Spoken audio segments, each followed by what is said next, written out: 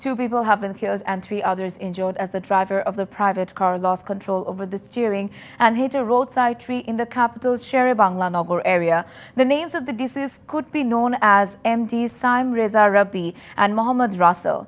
The injured ones who are now undergoing treatment are Ratul Sagar and Biplab. Police said that the accident occurred at about 12:50 a.m. The bodies of deceased were kept at the Dhaka Medical College Hospital morgue. The police seized the car and kept it at the Kafrul police station. Police also said 5 friends met the fatal accident when they were enjoying a trip by a private car at the night following Eid al-Azha.